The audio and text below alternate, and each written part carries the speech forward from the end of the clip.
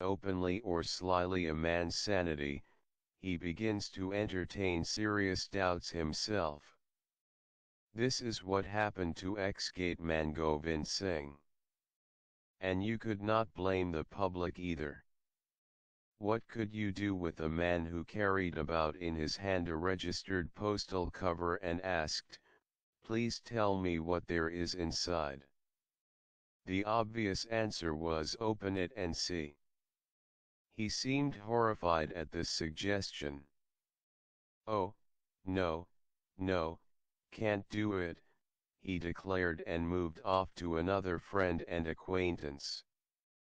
Everywhere the suggestion was the same till he thought everyone had turned mad. And then somebody said, "If you don't like to open it and yet want to know what is inside, you must take it to the X-ray Institute."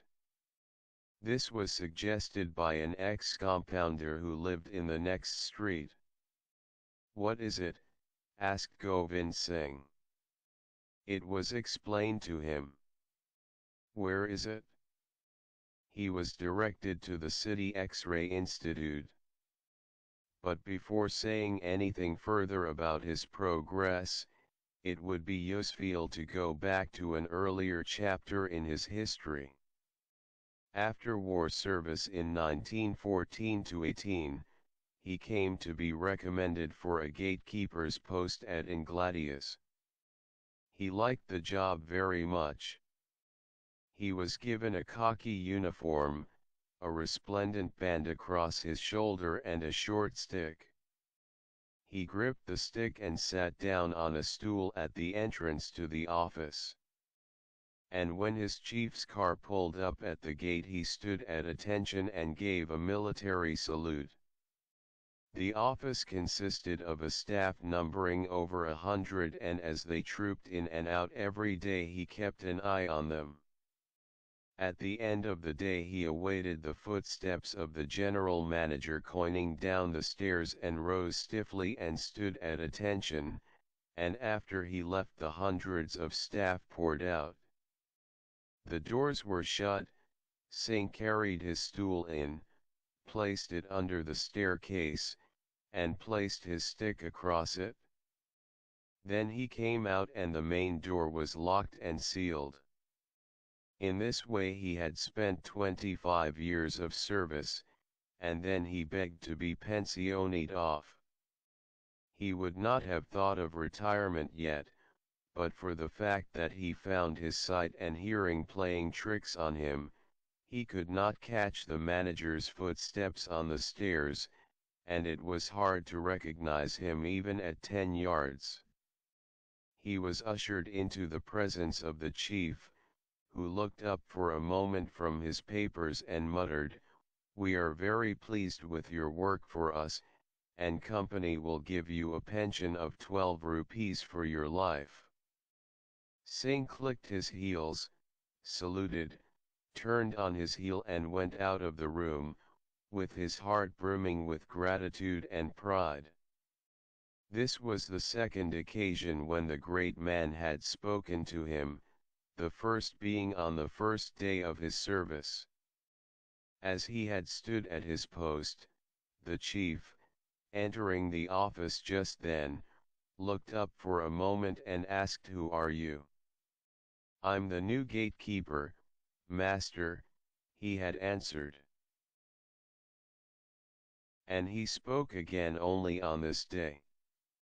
Though so little was said, Singh felt electrified on both occasions by the words of his master.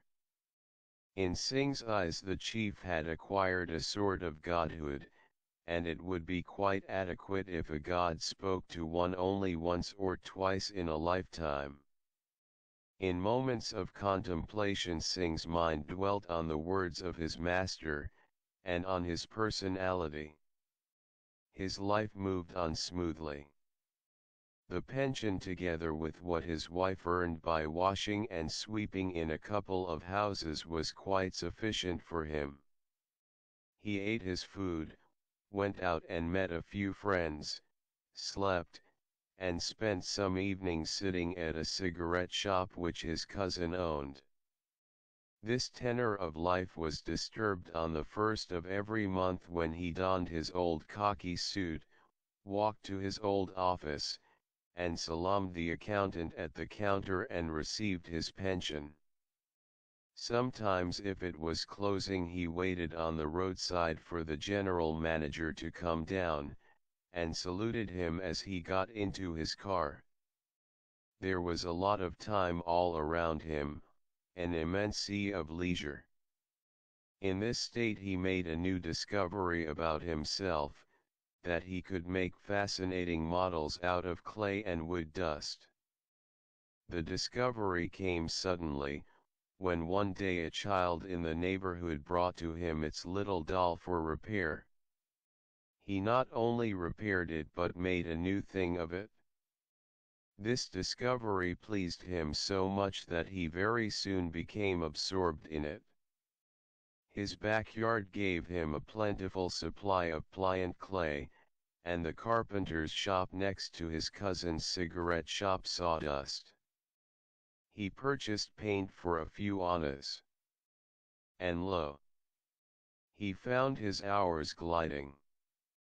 He sat there in the front part of his home, bent over his clay, and brought into existence a miniature universe.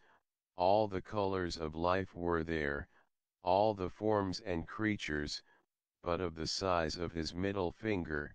Whole villages and towns were there, all the persons he had seen passing before his office when he was sentry there, that beggar woman coming at midday, and that cucumber vendor. He had the eye of a cartoonist for human faces. Everything went down into clay. It was a wonderful miniature reflection of the world, and he mounted them neatly on thin wooden slices, which enhanced their attractiveness. He kept these in his cousin's shop and they attracted huge crowds every day and sold very briskly.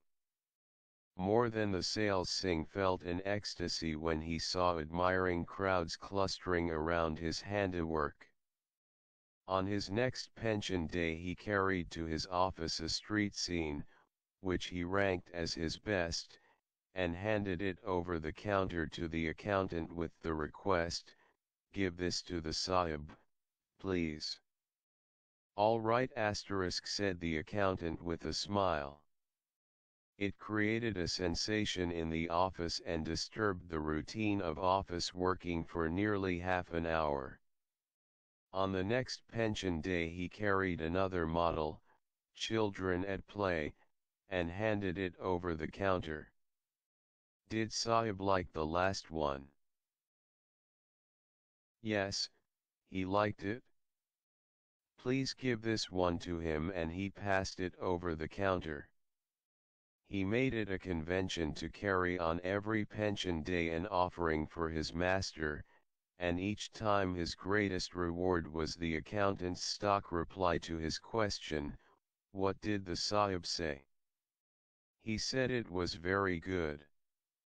At last he made his masterpiece. A model of his office frontage with himself at his post, a car at the entrance, and the chief getting down. This composite model was so realistic that while he sat looking at it, he seemed to be carried back to his office days. He passed it over the counter on his pension day and it created a very great sensation in the office. "Fellow, you have not left yourself out, either," people cried and looked admiringly at Singh. A sudden fear seized Singh and he asked, "The master won't be angry, I hope?" "No, no, why should he be?" said the accountant, and Singh received his pension and went home. A week later, when he was sitting on the file kneading clay, the postman came and said, "A registered letter for you." "For me?" Any letter would have upset Singh.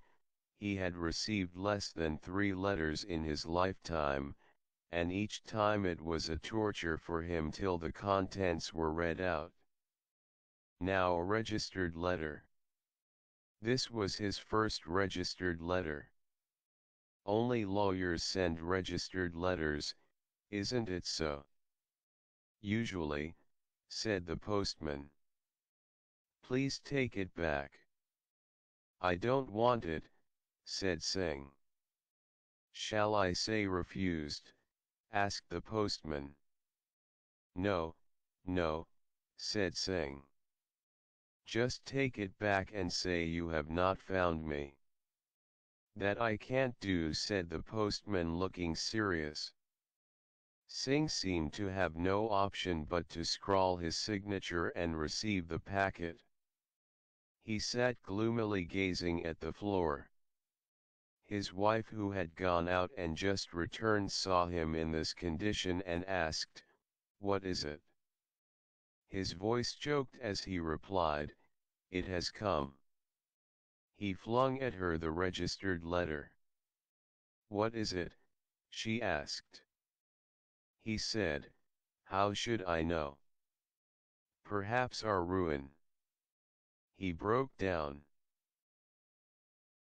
His wife watched him for a moment, went in to attend to some domestic duty and returned, still found him in the same condition, and asked, "Why not open it and see, ask someone to read it?" He threw up his arms in horror. "Woman, you don't know what you are saying. It cannot be opened. They have perhaps written that my pension is stopped, and God knows what else the Sahib has said. Why not go to the office and find out from them?" "Not I. I will never show my face there again," replied Singh. "I have lived without a single remark being made against me, all my life. Now." He shuddered at the thought of it. "I knew I was getting into trouble when I made that office model." After deeper reflection he said, "Every time I took something there, people crowded round, stopped all work for nearly an hour. That must also have reached the Sahib's ears." He wandered about saying the same thing, with the letter in his pocket. He lost taste for food, wandered about unkempt, with his hair standing up like a halo, an unaccustomed sight, his years in military service having given him a habitual tidiness. His wife lost all peace of mind and became miserable about him. He stood at the crossroads, clutching the letter in his hand.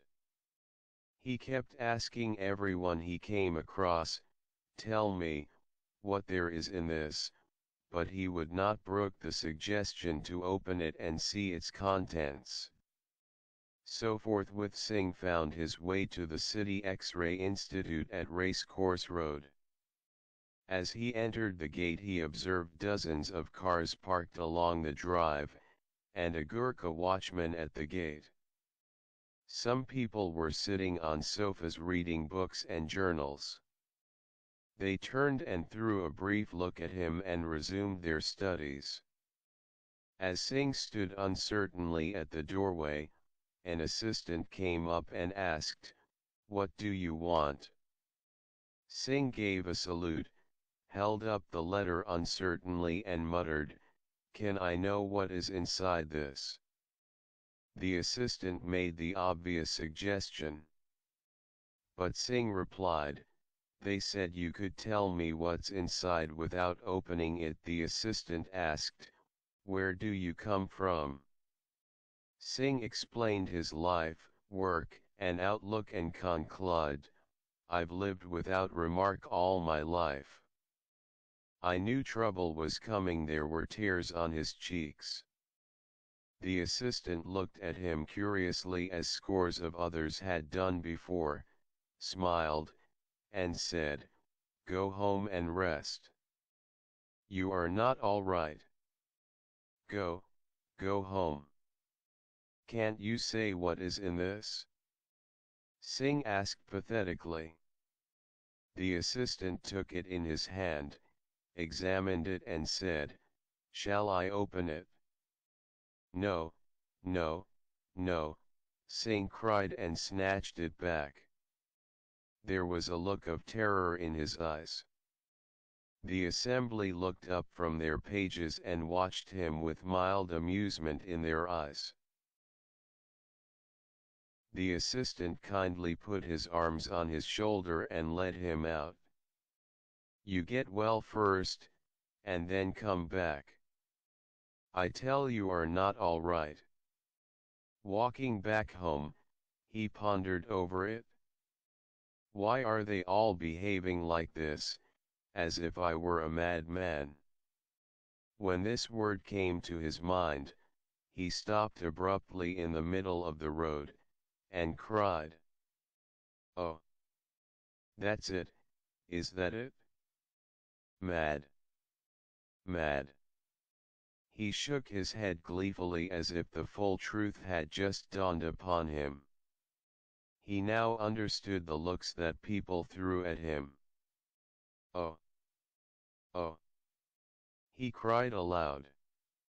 He laughed. He felt a curious relief at this realization. "I have been mad and didn't know it." He cast his mind back. Every little action of his for the last so many days seemed mad, particularly the doll making. What sane man would make clay dolls after 25 years of respectable service in an office? He felt a tremendous freedom of limbs, and didn't feel it possible to walk at an ordinary pace. He wanted to fly. He swung his arms up and down and ran on with a whoop. He ran through the market road.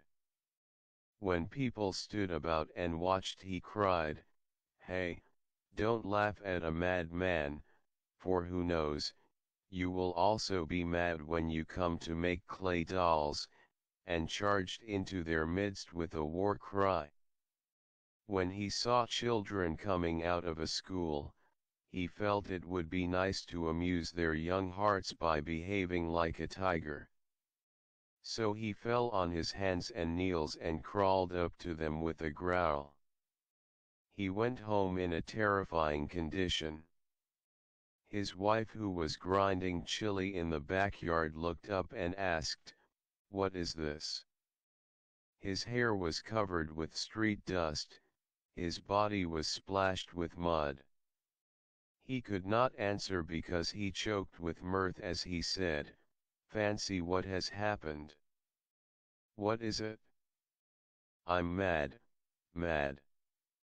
He looked at his work basket in a corner, scooped out the clay and made a helmet of it and put it on his head. Ranged on the floor was his latest handiwork. After his last visit to the office, he had been engaged in making a model village. It was a resplendent group, a dun road, red tiles, green coconut trees swaying, and the color of the saris of the village women carrying water pots.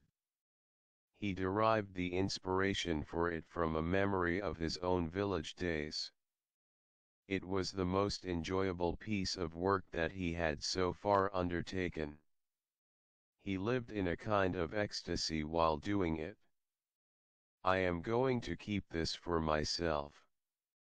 A memento of my father's village," he declared. "I will show it at an exhibition, where they will give me a medal." He guarded it like a treasure. When it was wet, he never allowed his wife to walk within 10 yards of it. "Keep off, we don't want your foot dust for this village." Now in his madness, he looked down on it. He raised his foot and stamped everything down into a multicolored jam. They were still half wet. He saw a donkey grazing in the street. He gathered up the jam and flung it at the donkey with the remark, "Eat this if you like. It is a nice village." And he went out on a second round. This was a quieter outing. He strode on at an even pace, breathing deeply, with the clay helmet on, out of which peeped his grey hair, his arms locked behind, his fingers clutching the fateful letter, his face tilted towards the sky. He walked down the market road, with a feeling that he was the sole occupant of this globe. His madness had given him a sense of limitless freedom, strength, and buoyancy. The remarks and jeers of the crowds gaping at him did not in the least touch him. While he walked thus, his eye fell on the bulb of a tall street lamp, bulb of the size of a papaya fruit. He muttered and chuckled. It had been a long cherished desire in him to fling a stone at it. Now he felt, in his joyous and free condition, that he was free from the trammels of convention and need not push back any inclination. He picked up a pebble and threw it with good aim. The shattering noise of glass was as music to his ears. A policeman put his hand on his shoulder. "Why did you do it?" Singh looked indignant. "I like to crack glass papaya fruit, that is all. One was the reply. The constable said, "Come to the station." "Oh, yes, when I was in Mesopotamia they put me on half ration once," he said, and walked on to the station. He paused, tilted his head to the side and remarked, "This road is not straight." A few carriages and cycles were coming up to him. He found that everything was wrong about them. They seemed to need some advice in the matter. He stopped in the middle of the road, stretched out his arms and shouted, "Halt!"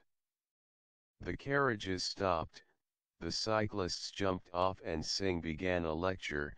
"When I was in Mesopotamia, I will tell you fellows who don't know anything about anything." The policeman dragged him away to the side, and waved to the traffic to resume.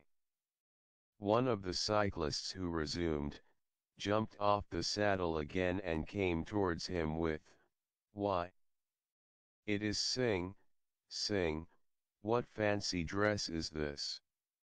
What is the matter?"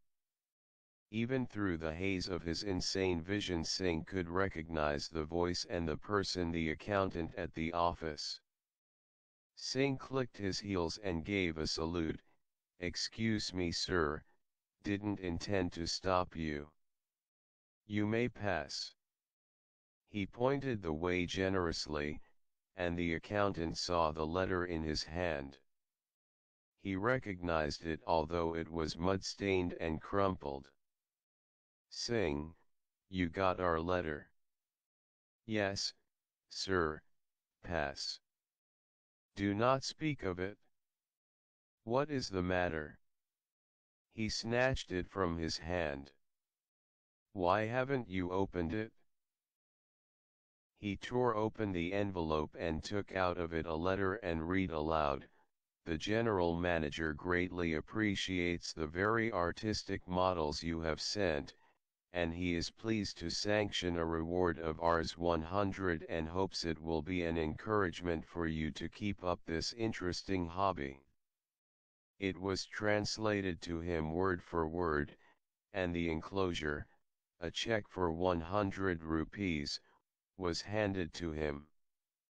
A big crowd gathered to watch this scene. Singh pressed the letter to his eyes. He beat his brow, and wailed, "Tell me, sir, am I mad or not?" "You look quite well, you aren't mad," said the accountant.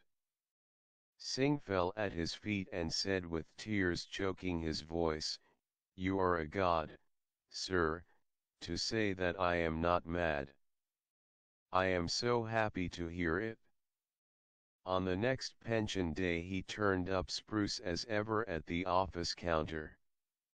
As they handed him the envelope they asked, What toys are you making now? Nothing, sir.